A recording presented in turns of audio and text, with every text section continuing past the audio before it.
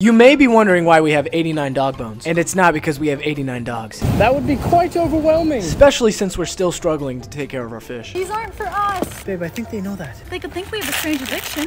We've done weirder things. Yes. What type of markets do dogs try to avoid? The flea market. Thanks a skeleton. This is the most dogs I've ever seen in my life, and I'm so happy that we were able to help them out. Bon appetit. Hopefully it makes their lives a little bit better. But why do I really want this dog? Do you think Alyssa will notice if I take him home?